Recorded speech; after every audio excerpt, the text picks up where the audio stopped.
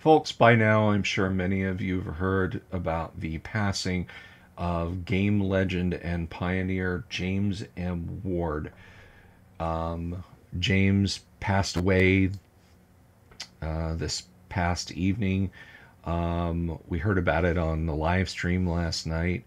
Um, and what can I say other than it is a real tragedy. Uh, if you're into classic Dungeons and Dragons, well, really Dungeons and Dragons from every era in the 70s, 80s, and even the 90s, odds are you have read some of Jim's work. Um, Early on, Jim was the fifth employee ever at TSR.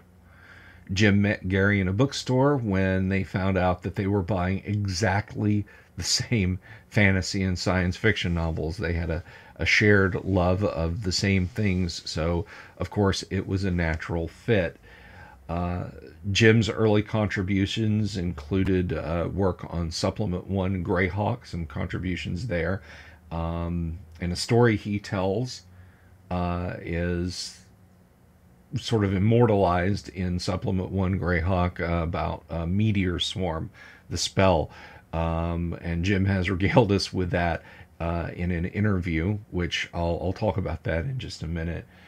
Uh, Jim created the first ever science fiction role playing game with the Metamorphosis Alpha about a crew of primitive folks stranded in a generation starship as it drifted aimlessly out in the universe. Jim, of course, later went on to create Gamma World about a post apocalypse, nuclear, biological, and chemical ravaged Earth, and adventurers' attempts to survive in the ruins and avoid death at the hands of radiation and mutations and everything else, something that he would gleefully inflict on his players. Uh, Jim, of course, was a long time employee at TSR. He worked on Gods, Demigods, and Heroes, which was the first ever catalog of gods for a role playing game. And then later, he worked on Deities and Demigods, sort of the sequel for it, for first edition advanced Dungeons and Dragons. And that, of course, is a highly sought after work, whether it is the unexpurgated version or the one that had the H.P. Lovecraft and Michael Moorcock sections removed, despite Jim getting assurances from Chaosium that they could stay. Uh, Jim, again, he stayed on at TSR after Gary left, and he worked on many produccts, including the transitional Greyhawk Adventures, which bridged first edition Advanced Dungeons and Dragons and second edition Advanced Dungeons and Dragons.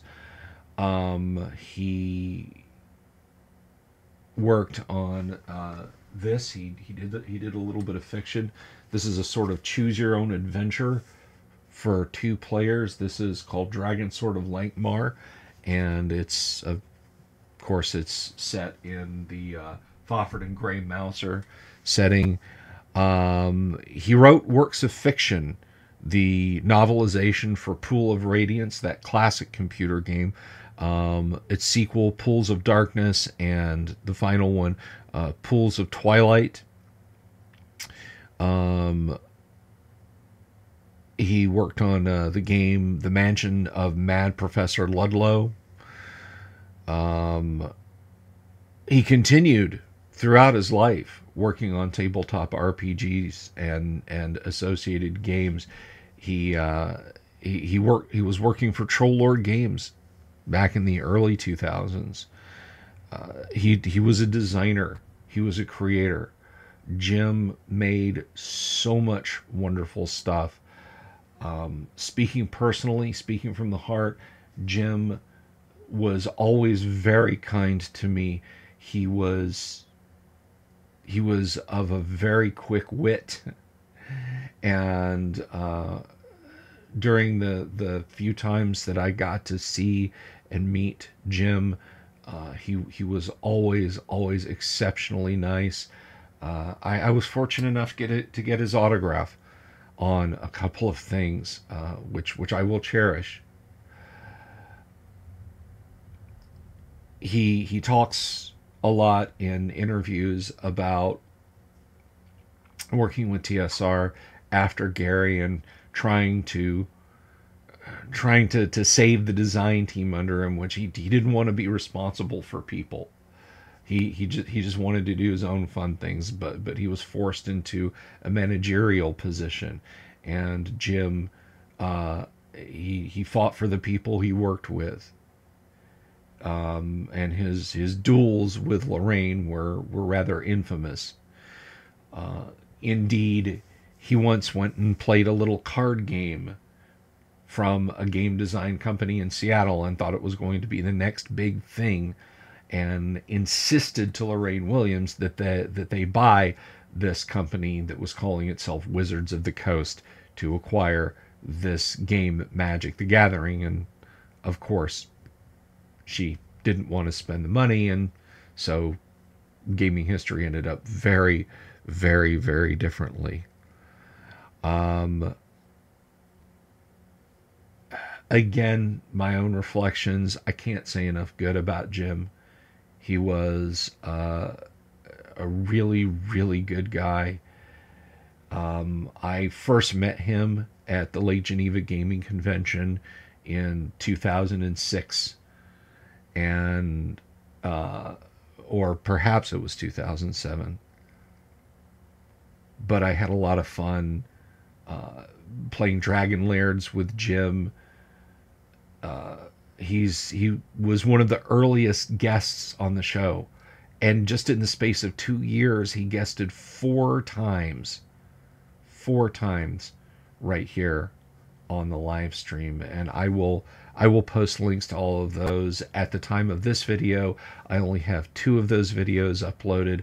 I will upload the rest of them after this video goes out, and amend the links below so you folks can watch and listen to those interviews. I would love to hear from anyone who got to meet Jim, who got to game with Jim more than the occasional card game. What are your fond memories of Jim? Did you meet him at a Gen Con? Did he irradiate, mutate, and mutilate your characters in a game of Metamorphosis Alpha or Gamma World? Let me know in the comments below, folks. And I know it's hard to say, hey, if you like this video, because this is certainly not something we like, but if you found this informative, if you found revisiting the good times with Jim to be comforting, then if you feel so inclined, please do give it a thumbs up. And I try to bring people news that impact us here in the old school community. So if you like hearing that, and again, if you're so inclined, click the subscription button and the bell icon for notifications. And just the last thing I would say in closing, thank you very much to Gene Ward, to Breck, James, and Theon Ward. Thank you for sharing Jim with us. And I will see you all in the next video.